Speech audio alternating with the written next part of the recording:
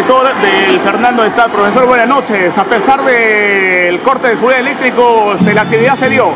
Sí, nosotros como institución educativa siempre pensamos que la perseverancia, el trabajo en equipo, el esfuerzo que debemos de trabajar todos unidos ha hecho que esta actividad podamos terminarla de la mejor manera, emotiva.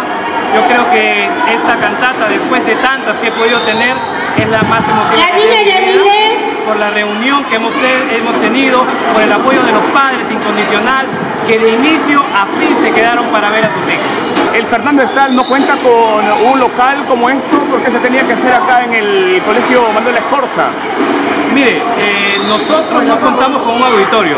¿Ya? Tenemos sí un patio cerrado, pero es con malla raché. Entonces el proyecto de nosotros es techar este patio, completar el proyecto y poder así hacer todas nuestras actividades ahí. Y es por eso que nosotros utilizamos el Manuel Escorza, ¿no?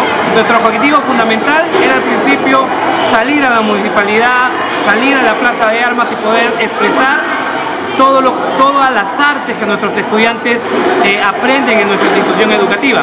Pero el clima, las lluvias nos hizo desistir. Claro. Pero hoy nosotros hemos cumplido y el esfuerzo y la perseverancia se ha podido lograr esto.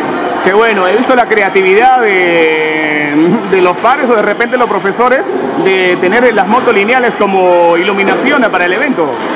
Sí, teníamos que llevar este evento de la mejor manera y los profesores se movilizaron, trabajamos con los padres y ellos nos prestaron sus motos para poder alumbrar, ¿no? Y poder acabar así. Felicidades por el evento, profesor. No, gracias y una feliz Navidad para toda la ciudad de Tocache. Muchas bendiciones. Gracias a usted.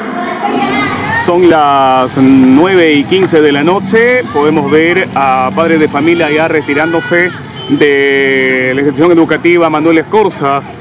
Se fue el fluido eléctrico a pesar de la mala jugada que les ha pasado aquí en el Manuel Escorza con esto del fluido eléctrico. Se dio de todas maneras la actividad. Ya mucha gente se está retirando de este local rumbo a sus hogares. Y el colegio sigue en tinieblas en esta zona. No hay fluido eléctrico por varias horas.